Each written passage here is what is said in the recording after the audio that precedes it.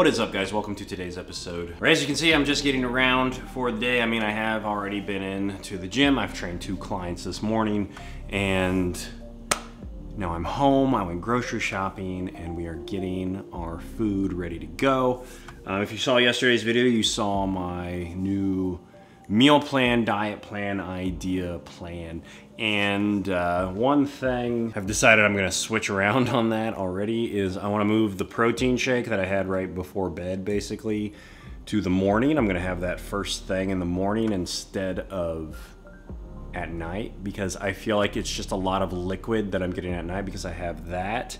And then right after that, I mean, not long after, like an hour after that, then I have Fade Out and GI Juice, which if you guys didn't know, I don't show this very often on my channel because I usually don't film that late at night, but GI Juice and Fade Out, I have these every single night before I go to bed. Fade Out is a sleep supplement, which I really do like. I've been taking it every night for I don't know how many months now, and I just feel like it relaxes me more and it helps me stay asleep longer.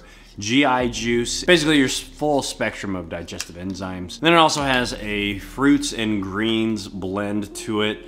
Let me just read it off here. You've got blueberry, black raspberry, mulberry leaf, pineapple powder, bilberry leaf, papaya, monk fruit, broccoli powder, carrot powder, purple sweet potato powder, kelp, bromelain, all this other stuff, acai juice powder. So yeah, this basically covers you for fruits and vegetables. Not that I neglect my fruits and vegetables. I definitely do get in plenty of vegetables, especially right now. Fruits we've been kind of backing off on a little bit, but I'm definitely still including them, especially blueberries in my fruit juices. But yeah, Fade Out, GI Juice, both very good. Link is down in the description box below. Use my code T20ChaseI if you want 20% off on those products. It's a great way to support the channel if you haven't done it yet. Worth trying out. If you have sleep issues, give Fade Out a try. If you have trouble getting in vegetables and fruits, try GI Juice. It is good. I recommend them together right before you go to bed. Anyways, moving on. Today I wanted to talk about something that people have been kind of poking at me to give some attention to, and that is Greg Doucette on his latest rants of 2 videos.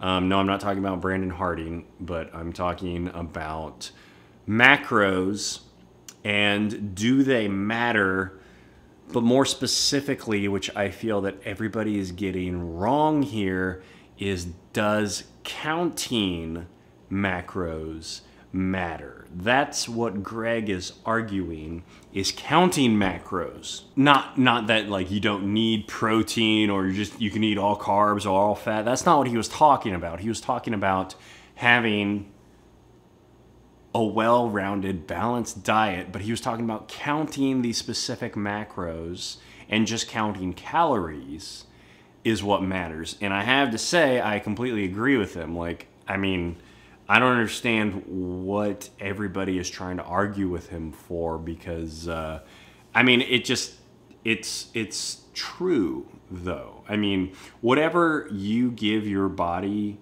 as a source of energy, it's going to use it. And then if you're having less energy than what you're expending, you're gonna lose weight. I mean, or whatever goal you want, you know, if you are eating more calories than what you're expending, you're going to gain weight. You're going to, you know, maintenance, whatever. So the thing is that people are saying that I'm somebody that seems to care a lot more about the specific macros, the specifics, you know, counting 240 grams of protein, counting my carbs, counting out my fats, and really, does it actually matter that much? No, it's because I'm OCD about these kinds of things.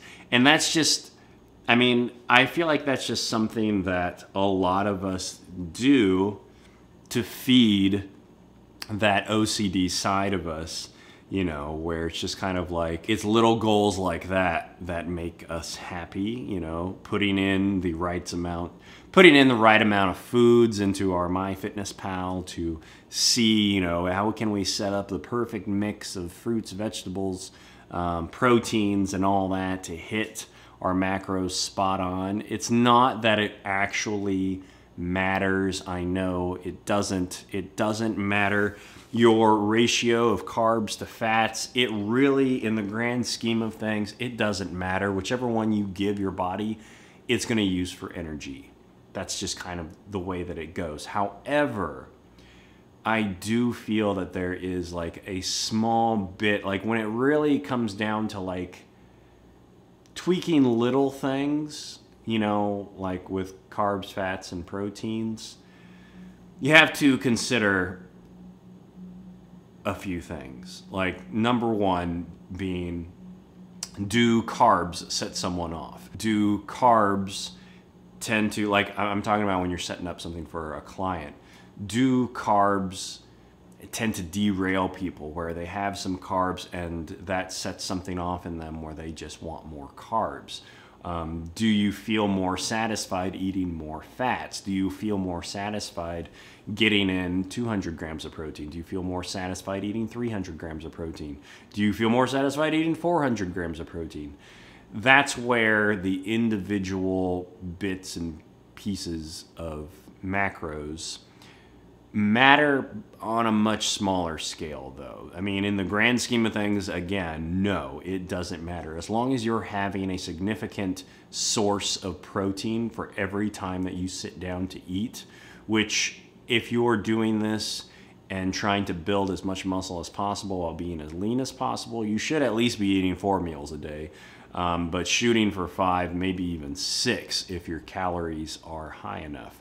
But yeah, if you're eating protein, a significant source, you know, where you're getting at least like 30 or 40 grams every time you sit down to eat, you're going to be close enough to your protein goals. Like your body's going to be able to do what it needs to do to build muscle and, you know, handle all of that. Like that's definitely not something that we have to worry about. The thing is if you are getting far along in a diet and you are starting to feel more hungry, I mean, as you get down to single digit body fat, yeah, your appetite, that's part of it. You're going to be hungry. There are ways that you can manipulate macros to keep you fuller longer.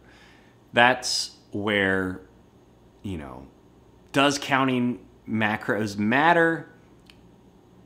No. I mean, still, no, it doesn't, because you can set your meals up that way to be like, okay, this is going to be a 500 calorie meal, and we're going to set it up with 50 grams of protein as opposed to all through, you know, your cut you had 30 grams of protein. We're going to be switching to these 50 gram of protein meal choices now, but you're still going to get, say, 2,000 calories for your day on your cut, but these 50 gram of protein meals will probably fill you up more and keep you more satisfied so that you don't fall off the wagon. So yeah, I mean, I just keep repeating myself, but no, macros, individual macros don't matter. The only thing that really matters is protein, and then everything else, carbs and fats, doesn't matter what percentage you get in of each. They should just fill the remainder of your calories however you want, you know, whether that's 50% of your remaining calories are from fat, 50% are from carbs, or, you know, if you want to do 70% fat, 30% carbs, if you want to do 30% carbs, 70% fat, it really doesn't matter. Your body's going to utilize the energy the way that it needs to survive. So basically what it comes down to is that you need to make a decision for yourself and decide what you like better and try all these things. Because, I mean, that's why Greg can say what he can say, because he's tried all these things. He's got, you know, 100 years of experience figuring this stuff out. I've got about 20 years of experience working with this kind of stuff, trying to figure things out. And I've tried all the different, you know, macro styles of high fat, high carb, high protein, whatever, you know, you were focusing on, a balance of all of it. And there are very small benefits to each one, but still the main thing that matters, the main take-home message is that calories are what matter the most. Carbs and fats don't matter near as much. And, you know, as long as you're getting in a sufficient amount of protein, which in all honesty is extremely easy as long as you're having a significant protein source with every meal. So that's my take on it. I feel like I just kind of talked in circles there for a while, but I mean, I completely agree with Greg. It's something that we overcomplicate a lot. It's something that I feel like a lot of people base their jobs on. Like, a lot of people will defend counting individual macros because that's what their job is to be like, you need to have 100 grams of carbs and 150 grams of fat and 200 grams of protein. Like, that's going to be what is going to work perfect for you. Like, people get paid to put that together. So I can understand if they want to argue for that. But again, everybody's different. Everybody has their preferences when it comes to high fat, high carb, or high protein, or a big mix, or 40, 30, 30, whatever. You've got, at the end of the day, you've got to figure out what you like best and then set your meals up that way to make it happen. So that's what I wanted to share with you guys today. I hope that it wasn't too confusing or boring, or, you know, I hope it was easy to understand, because it really, like, that's the main thing. I don't know how many times I have to repeat it, is calories. Calories are what matter. That's it. Nothing else really matters as long as you're eating a well-balanced diet with plenty of protein per meal.